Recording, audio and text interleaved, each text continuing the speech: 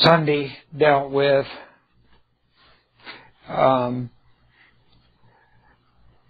lady, and not here, just totally depressed and saddened about her life and so many things in it, and a very from the standpoint of the world, wouldn't have a problem in the world, but does. And then I got another call from out of state of another lady, believer, listened to some of the tapes, and there's just so many Christians that hurt. And what we're looking at is, you don't need to. But I want to begin tonight like I began last Wednesday evening. So if you listen to these on tapes, I'm going to say the same thing we did at the beginning. Everything we're going to study tonight and see tonight will be of no benefit to you if you don't believe it and live it. And these are not just doctrines to be stored away. These are things that challenge who and what you are as far as the world is concerned, and who you really are as far as God is concerned. So you can make up your mind. Do you want to believe Satan's lie and who and what you are, or do you want to believe what God says? What Satan says or what God says? If you believe what Satan says and live under Satan's lie, you're headed for the stress and depression. You want to believe what God says, then you'll not experience it, because I've come to the realization, and I'm going to be bold and just very strong on this. Stress and depression is related when you and I live in the cosmic world, not in who we are in Christ. It's when we are in the cosmic world.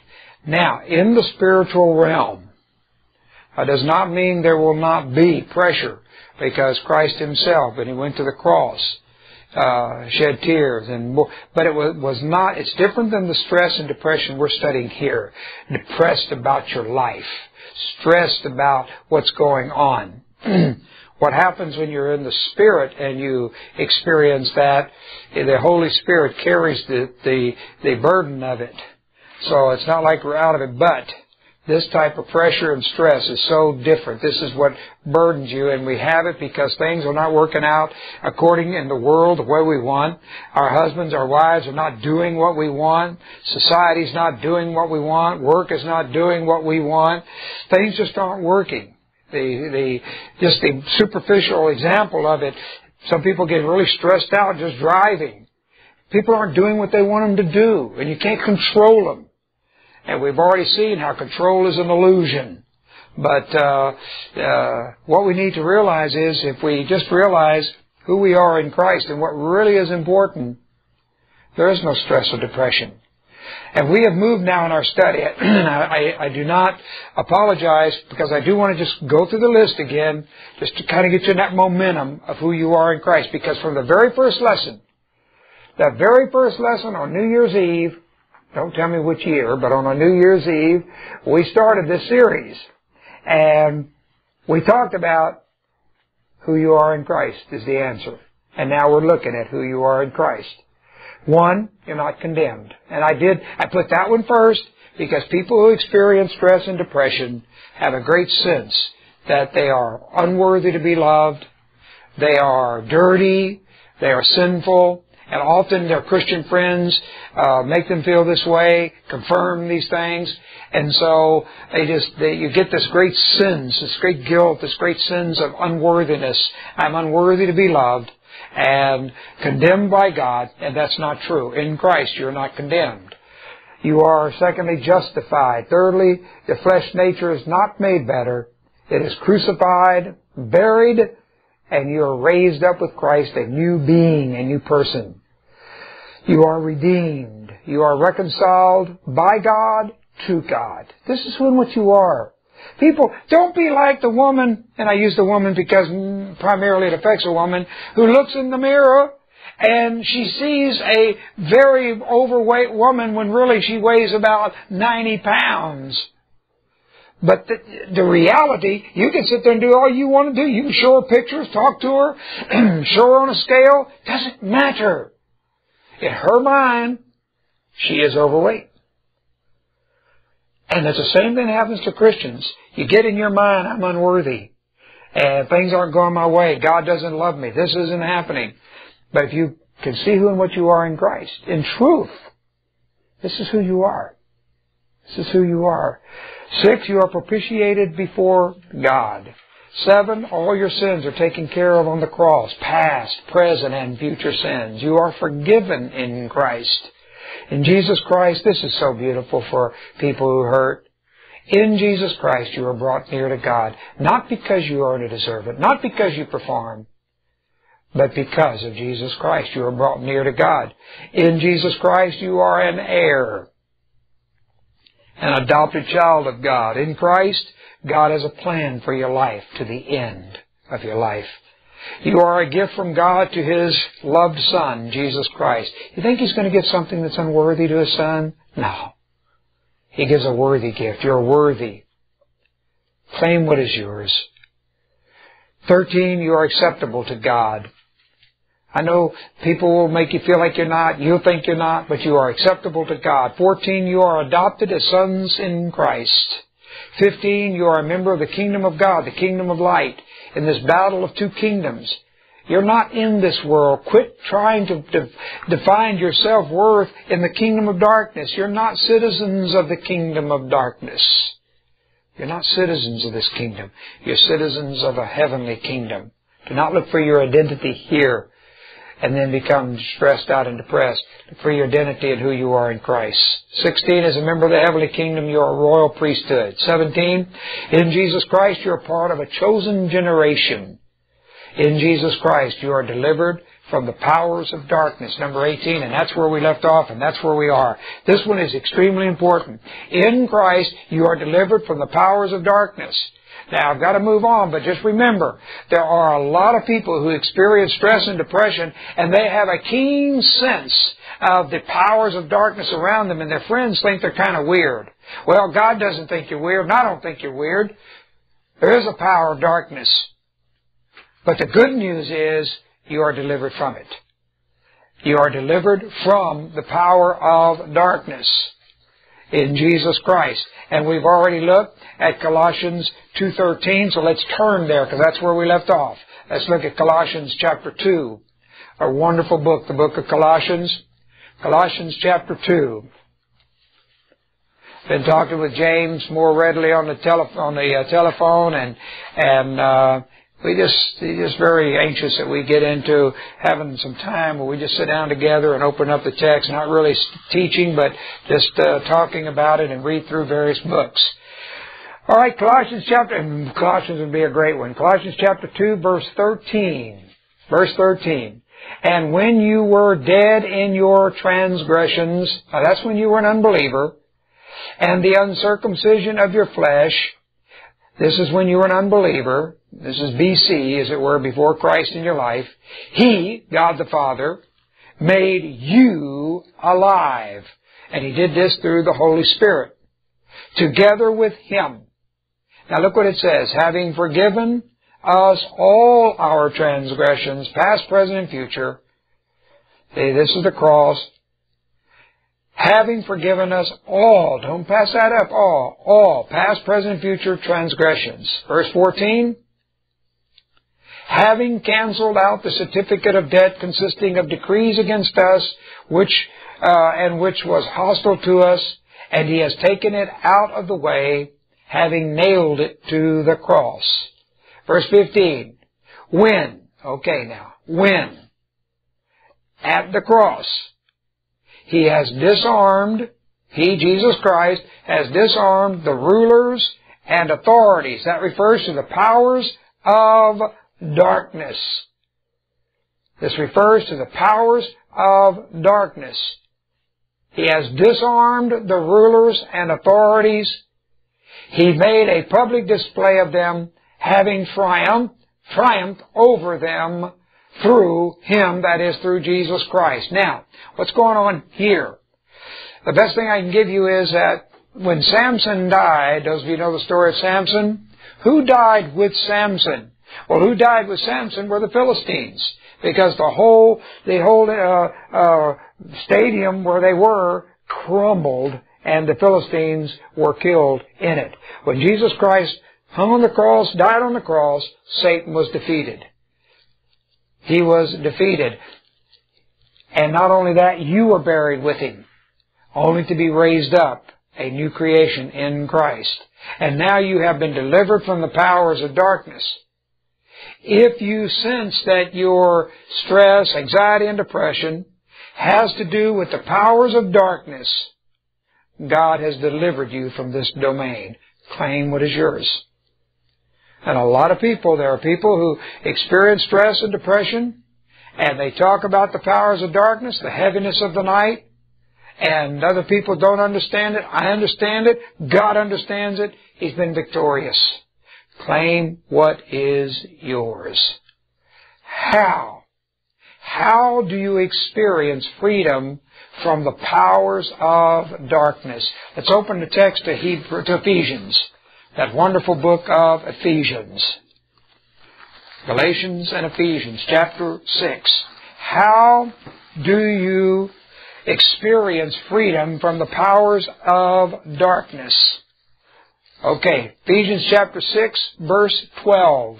We're just going to read through it kind of quickly here. Ephesians 6:12. People, our struggle is not against flesh and blood. What does that mean? Our struggle is not in the flesh, not in the world. And yet how many Christians tonight are stressed and depressed because of their living conditions, their marriage, their financial condition, their physical condition? People, I'm not minimizing these things. I am not minimizing these things, but I'm trying to help you get your eyes set on what really is important. And what really is important are not these things that cause us to be so distressed. There are so many husbands and wives that fight each other. Fight each other. People, our struggle is not against flesh and blood. Look what it's against. But against the rulers, against the powers. These are the powers of darkness that we're talking about that you're delivered from. Against the powers, against the world forces of this darkness. This is the powers of darkness in this cosmic world.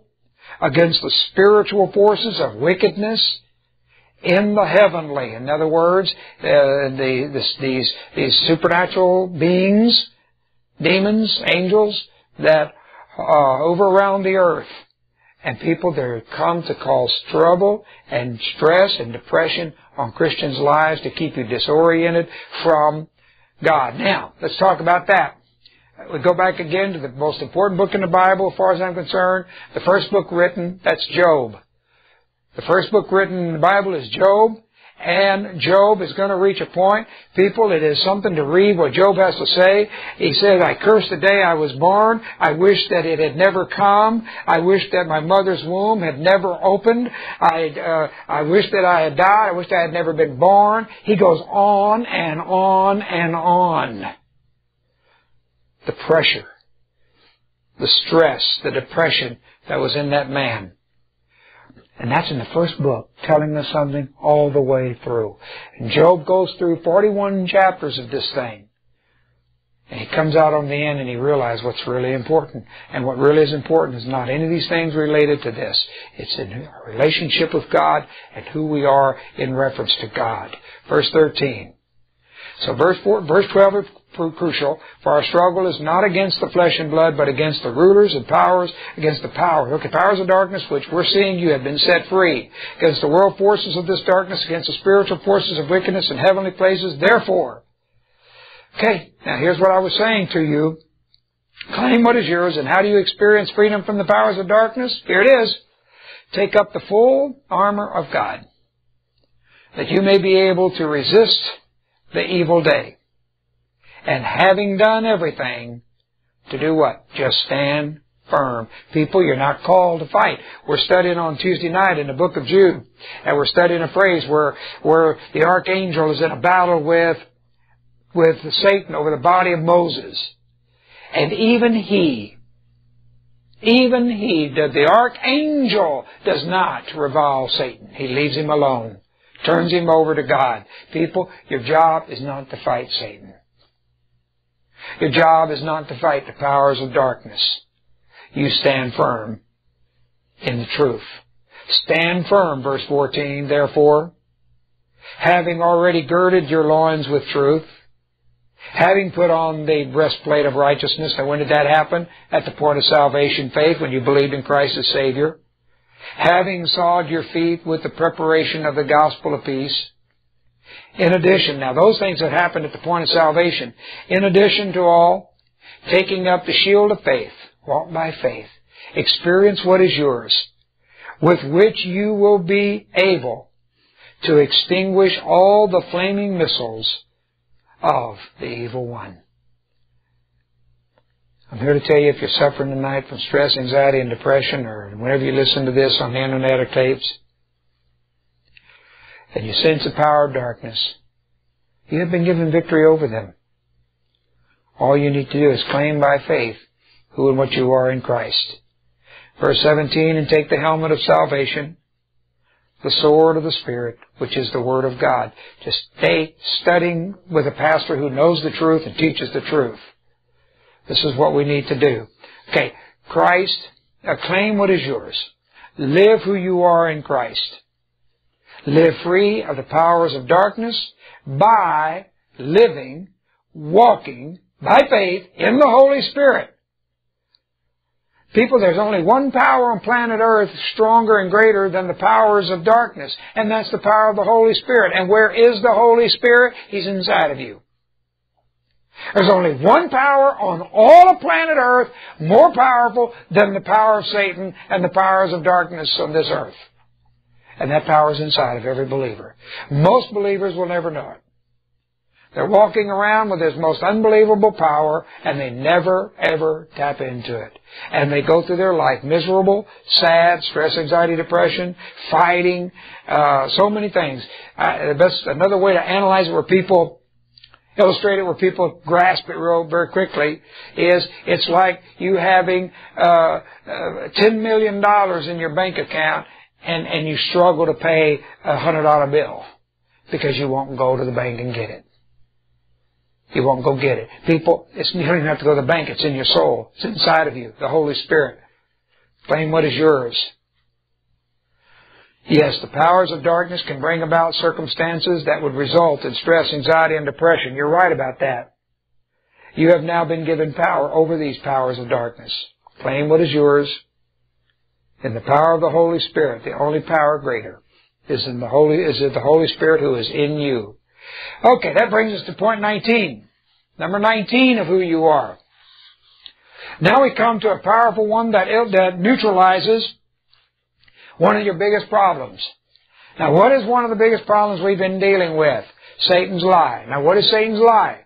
My self-worth is made up of my performance plus others' opinion of me. And there are preachers, that's the whole basis of their teaching, is your performance and other people's opinion of you. That is Satan's lie from the law, from the beginning, all the way through, from the book of Job, from the garden, all the way through.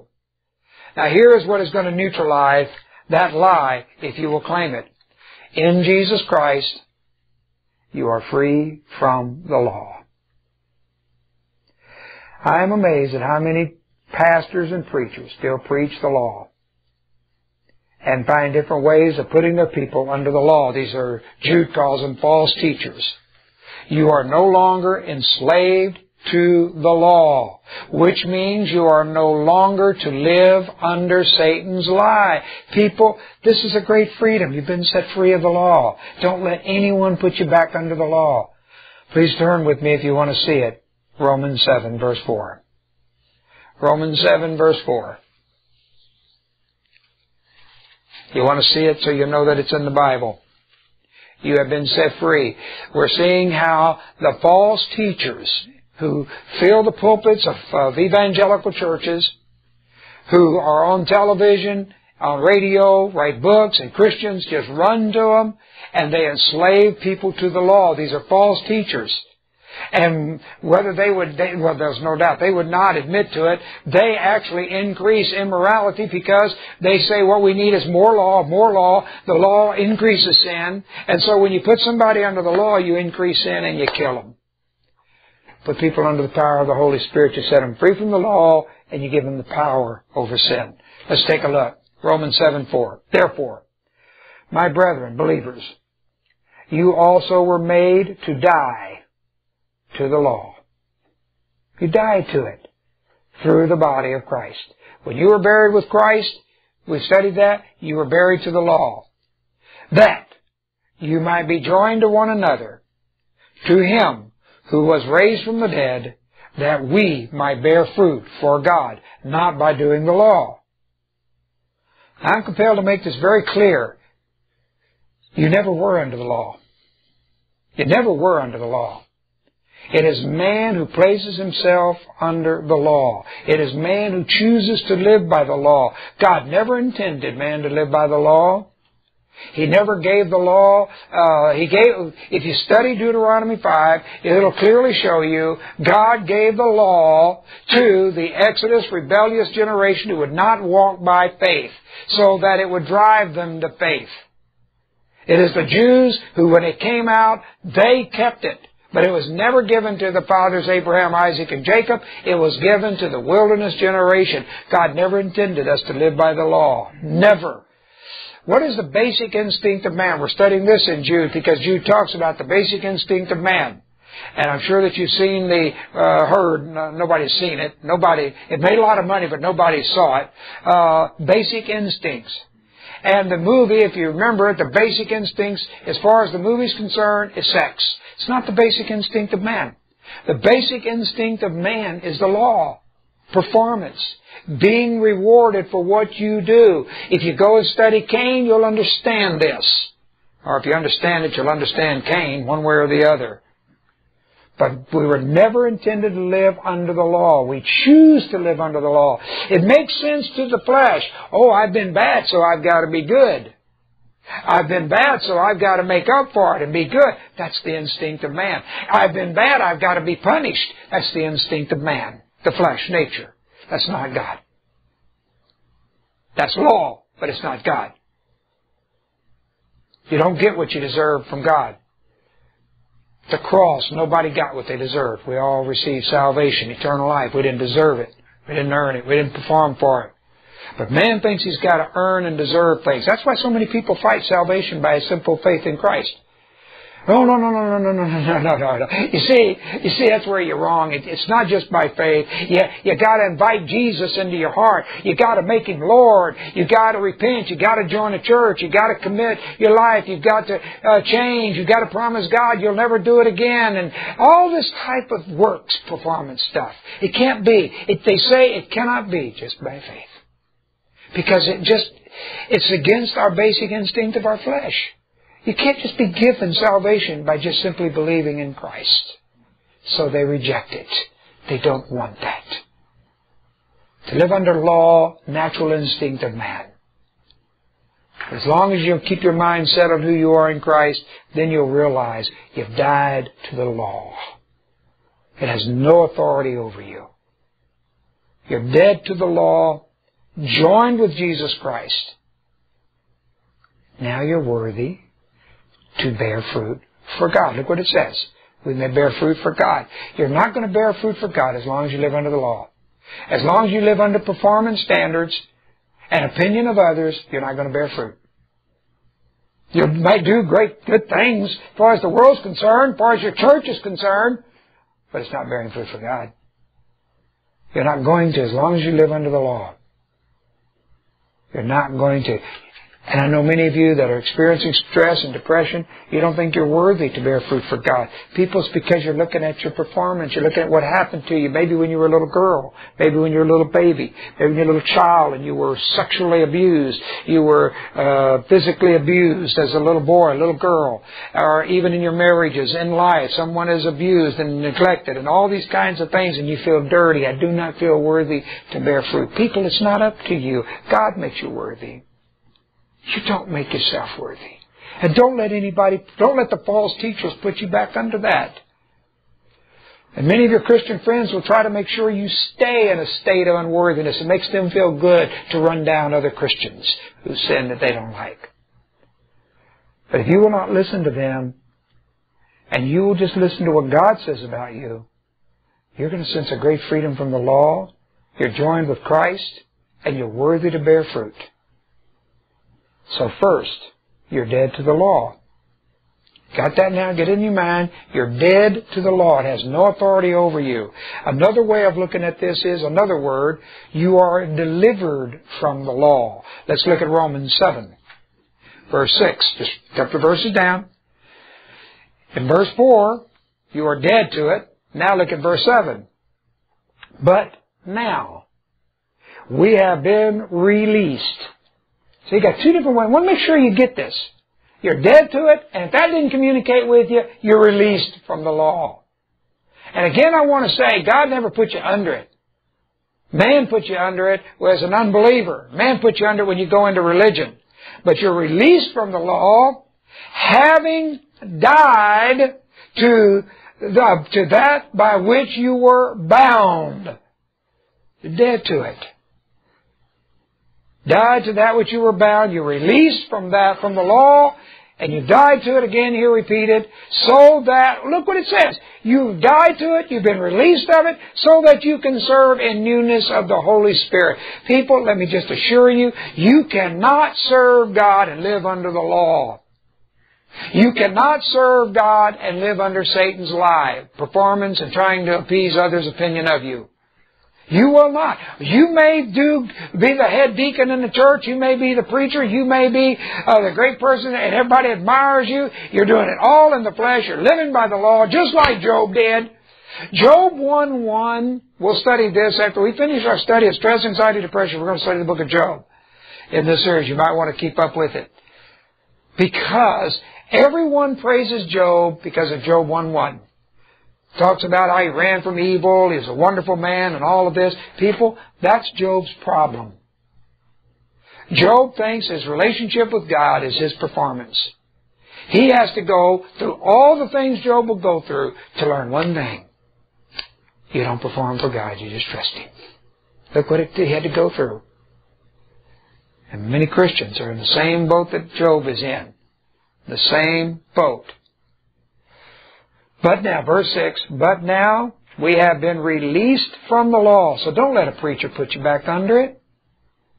Don't let your Christian friends put you back under it. You've been released. God's released you from it.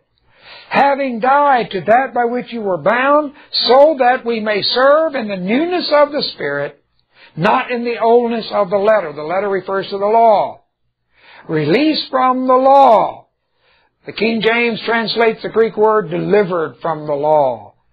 The Greek word means to be released or delivered. It means to have ceased having its power over you. Now what's important here, another thing important, not only the Greek word meaning to be released or delivered, it's an aorist, passive, indicative. Now, when people hurt, like some of you are listening to this now on the internet or tapes, you don't have time. You don't want to think about the technicality of the Greek. And I have not taken you there very much. But you should start coming out of that now. If you start believing who you are in Christ, and you can start seeing some rich things here. Let me just share with you about this verb. You have been released or delivered. It's in the aorist tense.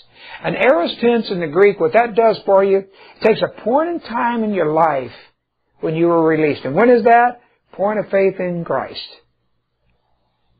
Now I want to explain why. Why at that point were you released from the law? Because before that point of time, you functioned in the flesh, and the natural instinct of the flesh is to be under the law. So the flesh person dies, you're a new person in Christ. That new person in Christ has nothing to do with the law. The law has nothing to do with them. So that's why you're delivered and set free at that point. Now, also, the Greek of this verb is what is called the passive voice. Now, why do I point that out? This is beautiful. You receive this. You do not earn it or perform for it. You didn't do anything to be released from the law. Passive voice is what is called a grace voice here. You did not do something to free yourself from the law. You graciously received this deliverance the moment you believed in Jesus Christ as Savior. It's grace voice, passive. You know, a lot of people have trouble with the word faith. Is it a work? Is it not a work? Is it doing what? People that want to fight it. Let me tell you about the word. And they say, well, you're splitting hairs. Preacher, you're just splitting hairs, Herman, when you say that people who say invite Jesus into your heart, make Him Lord, that they're wrong and that they're going the wrong way and all that. You're just splitting hairs. People, let me explain to you why I'm not splitting hairs. And I hope every one of you can understand this just from your basic elementary English you had in the 1st through 6th grade. To invite is an active verb. By that I mean you do something. I invite you, I do something. I make Him Lord, I do something. Making Him Lord is an active verb. Active, you do, it's an action. Faith is a passive verb. You receive. You don't do anything. By faith we receive from God. If I tell you that you do something to be saved, invite Jesus into your heart, people, I know that sounds so wonderful. Doesn't it sound just so wonderful? You invited Jesus. Invite Jesus to come into your heart, brother. And it just sounds good. But let me tell you what's happening in my mind without realizing it. I'm doing something. It's up to me. I have to make the initiative here. People, you don't make the initiative. He makes the initiative. You just receive it. It changes your whole perspective of how you're saved, and that's going to change your whole perspective of how you live. If you're off by just a little grain of a mustard seed in understanding how you're saved, that's going to blossom into a big tree in living the Christian life. If you think I just did a little bit, I just invited Him into my heart, it's going to blossom into now you've got to do things for God for a blessing. You've got to do things for God when you sin. You've got to do. What do? I invited Him into my heart. I made Him Lord. I joined the church. I committed to Him. I did this. Now that I'm a Christian, what do I do? That's why it's hard for a lot of Christians to understand. All I did to be saved was I received salvation by faith. Therefore, how am I going to live? Received by faith, not by my works.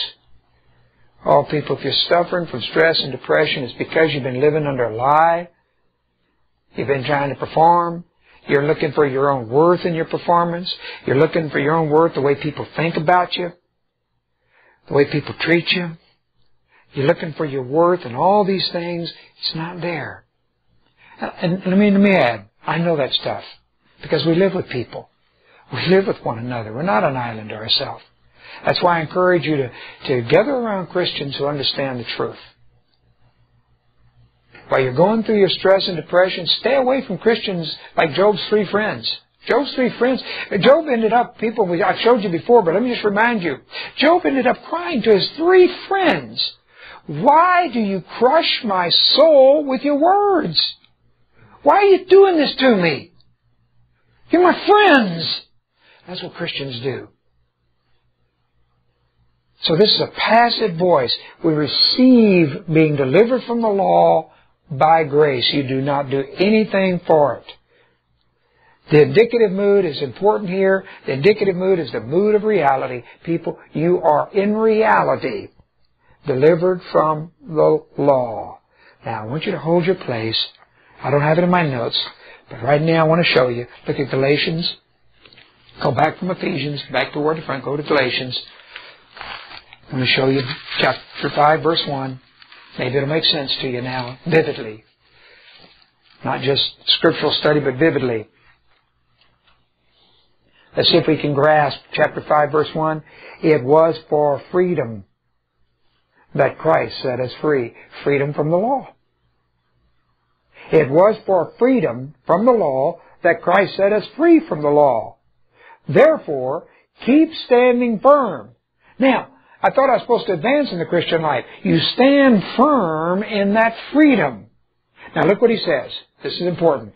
Do not be subject again to a yoke of slavery. Don't put yourself back under the law. Don't put yourself back under Satan's lie. Don't let a preacher do it. Don't let a church do it. Don't let a Christian do it. Don't let anyone do it. You stay free in Christ. You stay free, and you'll watch stress, anxiety, and depression just move away.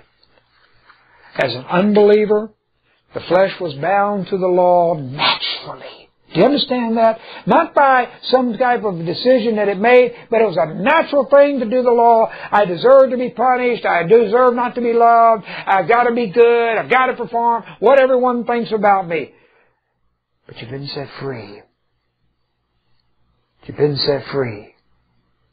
Look what it says. Now the next phrase is extremely important in your freedom from stress, anxiety, and depression. We're back at Romans 7:6. Look what it says now. So that, but now you have been delivered, released. Aorist tense, point of faith in Christ. Passive voice, you received it. You didn't earn or deserve it. You did not perform for it. The indicative mood, reality, this is your state. Having died, this is how it happened. So that, by which we were bound, so that we may serve in newness of the Spirit and not in the oldness of the letter, that is the law. Believer, if you'd just see this and just believe this and then live it, you'll no longer live under the law. Satan's lie. But you would live in the domain of the Holy Spirit of God. Now, let's put the whole thing together. Let's put the 3 verses together and note the verse that we did not read in between the 2. Okay. Noting that you've died to the law and you've been delivered from the law. Verse 4. Therefore, my brethren, you also were made to die to the law through the body of Christ, that you might be joined to another, to Him who was raised from the dead, that we might bear fruit for God. For while you were in the flesh, the sinful passions which were aroused by the law. People, that's what the law is designed to do. It's designed to increase sin. Romans tells you that. It's designed to kill. We're at work in the members of our body to bear fruit for death. Natural instincts of the flesh to do the law. Sin and the law. Natural instinct, sin and law. Sin, I got to go to the law now. I've done wrong. I just had a great sin. And a lot of people even use it. You have this great sense of guilt, see. That's your conscience and that's it. People, that's the flesh. Unbelievers have great sense of guilt. Haven't you ever met an unbeliever who's just so sorry? So sorry. And they are. They mean it. I'm not making fun of them. They've murdered.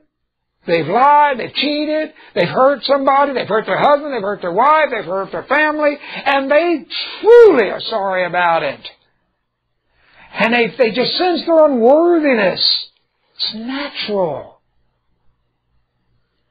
Verse 6. But now we have been released. You've been set free from all of that bondage stuff. From the law, having died to that which we were bound, so that we may serve in the newness of the Holy Spirit. You cannot be under law and under the Holy Spirit at the same time. Just get that in your mind. If you're under the law, you're not under the Holy Spirit. If you're under the Holy Spirit, you're not under the law. Please look with me at Romans 6:14. Let's look at Romans 6:14, verse 14 here. Let's take a look. Go back one chapter. Look at verse 14. For sin shall not be master over you. We'll see later how you were set free from the power of sin, but that's not our study right now. Right now we're seeing how you're set free of the law. For sin shall not be master over you, for you are not under the law, but under grace. Now, without going into deep theology at seminary and battling this all out, I hope you can see the correlation. There's something between being master over sin and not being under the law. Can you get that in your mind? I know you're hurting probably tonight if you're listening sometime. People listen to these things. But just think for a moment. There's a correlation here. There's a correlation between sin not being master and you not being under the law. People, if you're under the law, it's designed to increase sin. Get out from underneath the law. Get under grace. Look at this. Sit still, just wherever you are, when you're listening, let the Holy Spirit anchor this into your tormented soul. You're not under the law. Look at the phrase. I didn't write this, the Holy Spirit did. You are not under law. I don't know how you can make it any clearer. And yet preachers preach law. Making a big deal of the Ten Commandments up here in Alabama or somewhere, and Christians are all upset. The Ten Commandments are the great symbol of Christianity. Oh, God, how horrible. People, the Ten Commandments are not the symbol of Christianity. If we have a symbol, let it be the cross. But even that begs. Let it be an empty tomb. That's even better. But this idea, boy, the law, oh, that's what Christ is about. That's what God is about. Let's keep our children under the law. Oh, we're doing such evil. And everybody praises these preachers that preach all this stuff and want to get all upset about it. Not me. People, you're not under the law. Look at the phrase, not under the law. Let's take that statute of those Ten Commandments and just give me a sledgehammer. I'll go there and break it up. I'm a preacher. I'll break it up. I'll do it. It's an abomination that this is what Christianity is about. It's not what it's about. Christians just rally around the law instead of around grace. You are not under law. That's what it says. Do not allow preachers, false teachers, Christians keep you under the authority of the law, making it a symbol of Christianity. What a disaster. People that plays, let me tell you something strongly, that plays right into Satan's hands. Satan is loving all this stuff going on about the Ten Commandments and all the preachers making everything, making it a big symbol of Christianity. Satan's loving it. And these same preachers would revile Satan. Oh, Satan's evil and Satan's your enemy. Satan's horrible. He's the enemy of God. While at the same time, they're doing his work for him. That's what Jude says. False teachers will just revile Satan while doing his work. They don't even know what they're doing. Don't even know what they're doing. Look at the last phrase. You're under grace. You're under grace. You're not under the performance trap of the law. You're not under Satan's lie. You are under grace. I know you're sad, stress, anxiety, depression, but we're very close to coming to an end of all of that in your life. We're going to end it. We're going to set you free if you'll believe and live who you are in Christ. These verses make it very clear. If you'll see them, let the Holy Spirit open your eyes. You have been delivered from the law. You've been delivered from Satan's lie of performance. If you'll believe who you are in Christ. But, and here's the real hurt and the real problem, you can put yourself right back under the law. You can. That's why Christ said in that Galatians 5:1, remember we read Galatians 5:1, what did it say? Do not be subject again to the yoke of slavery. People, you can do this. You can put yourself right back under the law. Now let me give you an example that Paul gives in Romans. Romans relates it to a marriage. In the first marriage, and the woman, because we're the responders to Christ, woman's a responder. In the first marriage, the woman's married to the law. Okay. She accepts Christ as Savior, so that's like being married to Christ now, so she's divorced from the law. The law has, just like an ex-husband, has no authority, no power, no influence over your life. It's her new husband, Jesus Christ, who treats her in grace and love. But what does the woman do? Here comes the ex-husband, coming back, knocking on the door, and lures her away and gets her in bed. Now, he doesn't really care about the woman. He just wants to embarrass the new husband. He wants to embarrass Christ. But what does he get us to do? He gets us to go back under the law. I want you to come back under the law. Yeah, you're a Christian, but now you want to be good for God. Now you want to work hard for God. Now you want to do all these things for God. You want to obey God. And so we go right back into the bed with our ex-husband. And we get right in bed with her. We go back into the slavery. We go back into the bondage again. That's why Christ said, do not be subject again to the yoke of slavery. When you go back to the law, you have taken yourself right out of grace back into slavery. And I want to tell you something, and I'm not being cold or insensitive, I'm just telling you. That's why you're suffering stress and depression. Because you've taken yourself out of grace, put yourself under the law, back under performance. Christ has set you free. He set you free for the rest of your life. Claim it. Start living it right now. You put yourself back under the law, back under performance, back under Satan's lie, and yes, stress and anxiety and depression will come to it, or you can remain free of the law. It was for freedom that Christ set you free.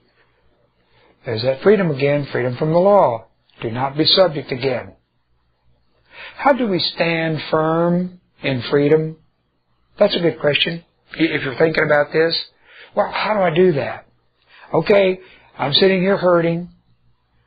I'm really sad about my life and depressed about my life, and I'm hearing what you're saying, no longer under the performance trap. But how? How do I stand in that freedom? Okay, I'm glad you asked. I heard you ask, so I'm glad you asked. Now let me answer it. 2 Corinthians 3. Find 2 Corinthians. We'll put two powerful verses together. Galatians chapter 5, verse 1, 2 Corinthians chapter 3. Look with me at verse 17. Now the Lord is the Spirit. See the word now? Now that you're saved. Now that you've been set free. Christ has set you free. See that word now? You've been set free from the law, from the power of sin, many other things, but we're dealing with the law. Set you free. Now that you've been set free, the Lord is the Holy Spirit. Your Lord is the Holy Spirit. See this whole thing of lordship of Jesus Christ? People, Jesus Christ is your Lord, but don't let them take away the lordship of the Holy Spirit from you. Don't let them take away the lordship of God the Father. I can show you verses where God the Father, God the Son, and God the Holy Spirit are all your Lord. And I'm going to word it this way because I hope it kind of pings your soul a little bit. Ooh, does he dare say that? There are many Christians who get bogged down in the lordship of Christ. They never move to the lordship of God the Father. They never move into a relationship with God the Father. People, if you want to look at it this way, your first Lord is the Holy Spirit. Look what it says. Now the Lord is the Spirit. He will take you to your next Lord, that's Jesus Christ, who will take you to the one greater than Him, and that's the Father. That's where we want to get. Is a relationship with the Father. Few Christians have an intimacy with God the Father. Very few. Okay. Now the Lord is a Spirit. Now look what it says. So you have the Holy Spirit inside of you. He's your Lord. And where the Spirit of the Lord is, there is liberty. You walk in the power of the Spirit. You're not under the law. You're set free of it. How do you stand still in your freedom and yet live and continue to advance spiritually? By walking by faith in the Holy Spirit. Jesus Christ was sent by God to set us free. You receive that freedom by faith in Jesus Christ. Now God the Father has sent the Holy Spirit so that we can live in freedom, and you live under that freedom the same way you entered into it, by faith. If you clearly understand how you were set free, you're going to clearly understand how to remain free and live it. You were set free by faith, receiving it. You're going to live by faith, receiving it from the power of the Holy Spirit. That's why He was sent.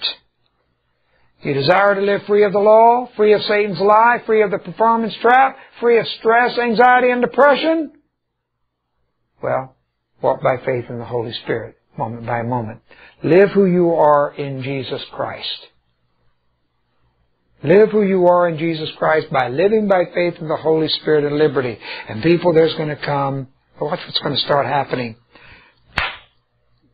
I know you want to take a tablet, a drink, a drug, because it just sort of numbs everything out. People, what God gives you keeps you alive. Makes you a participant in this whole thing. You enjoy it. You enjoy what's going on. And instead of stress and depression, you're going to have inner happiness and inner peace.